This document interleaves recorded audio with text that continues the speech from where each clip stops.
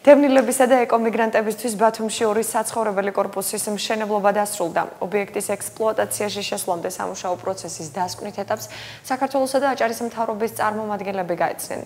კორპუსების მშენებლობა აჭარის მთავრობის ინიციატივით 2015 წელს დაიწყო, რომელშიც 208 ბინა სოფელ წაბლანასა და წაბლიანში მცხოვრები სტიქიური მოვლენების შედეგად დაზარალებული ოჯახებისთვისაა განკუთვნილი.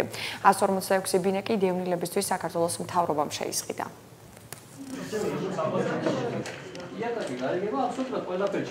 წლის ბოლოსკენ გვიანი შემოდგომისკენ უკვე ობიექტი დასრულებული იქნება, რაც ძალიან აღსანიშნავი არის და აღსანიშნავია, რომ თვითონ ამ ობიექტის მშენებლობაზე არიან დასაქმებულები, როგორც დევნილები, ასევე ეკომიგრანტები. განაწილების პრინციპი იგივე არის, რაც ადრე იყო, ის გენერირებული ქულები, რაც ანიჭებს პრივილეგიას ამა თუ იმ ოჯახს და პლუს ოჯახების სულადობა, აი ამ ორი პრინციპით იქნება განაწილება.